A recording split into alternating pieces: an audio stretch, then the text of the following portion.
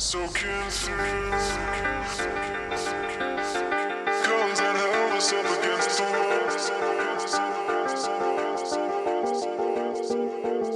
wall. I guess it surprised people because this isn't my thing. I've never done this before. I've never really been introduced to boxing. I never watched boxing. I've never done boxing. I've never put on a pair of gloves. So this is all brand new to me, and it scares me, and I like it.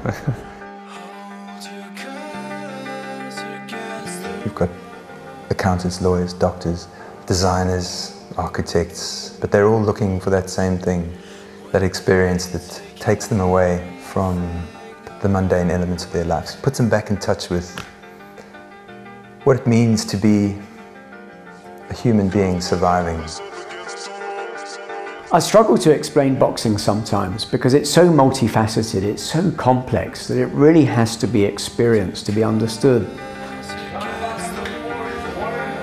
Clarification, you know, I exist, and what have I done, and can I do more? So it's just always putting those milestones in front of you. This just happens to be my milestone. I'm not saying it's everybody else's cup of tea, and I know quite a few people that don't agree with this at all. They often assume that you're this badass street fighter or this, you know, hard knock. A lot of other friends, you know, they're kind of like, oh, that's cool, and after a little bit of criticism, they buy the tickets.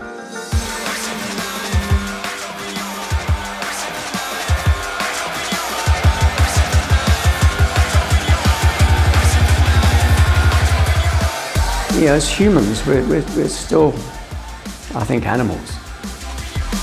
White-collar boxing has never ever been a word or a sentence being spoken. Have you ever seen that white-collar boxing match? I've never heard of it. You are going to get it. It's just a matter of when and how you handle it after you do.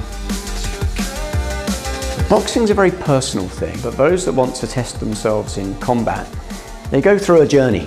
There is a sense of panic that can sort of rise up in your chest, and that's when you need to gather yourself. That's when the strength of character comes in. Some would call it fear. It's what you do with your fear and how you sort of grab hold of it and not let it control you, I think is kind of the whole point of fear in the first place. But if you don't have that fear in your stomach, then why are you doing it? Fight night is cool. Fight night is like a privilege for our boxers and for ourselves because it's when it all comes together and it's our night. There's a massive thrill, and I think there's always something that gets awakened inside of you when you've got that mixed feelings of fear. You don't know what the end is going to hold, but it's that excitement that comes with the fear that's kind of addictive. So when you get in that ring, it's just you, your body, the training you've done. It's humbling, it's scary, and it's wonderful. So it's really about being composed. It's about having a game plan that's in your mind, and it's about having a great heart. There's definitely something inside of us that kind of longs for that escape. You know, we can be suits during the day, but that doesn't change, you know, what we are or who we are. Even in life, you can get, you know, punched or knocked to the ground, but there's always opportunities for you to get up. And I think oftentimes we don't realize how strong we are or how resilient we are until those times come.